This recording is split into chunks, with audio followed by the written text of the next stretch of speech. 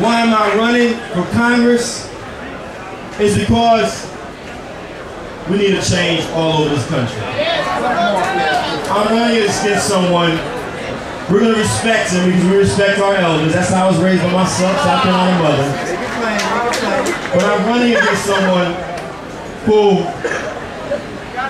is 74 years old, born in 1934.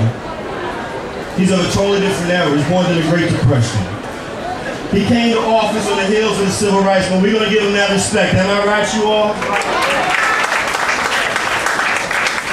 Back in the 1980s in Brooklyn, you saw a lot of black elected officials come into position. We'll give them that respect as well.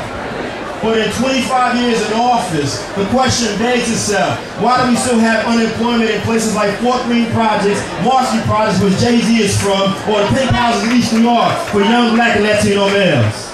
The question begs itself, sisters and brothers, if you've been in office for 25 years, outside of Charlie Rangel from Harlem, is Harlem in the house?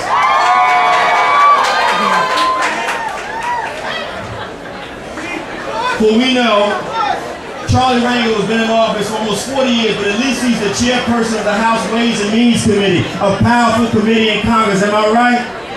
My opponent does not chair a single committee in Congress after 25 years. I want y'all to think about that for a second. Why doesn't he? Because he's missed about 1,000 votes since 1993. Why doesn't he? Because he promised about a decade ago to bring an economic empowerment zone to central Brooklyn, and it never happened. I can't tell you, how many of y'all from Brooklyn? Drive down Fulton Street, drive down Sutter Ave, drive down Atlantic Avenue, and you see all the young people on the streets unemployed.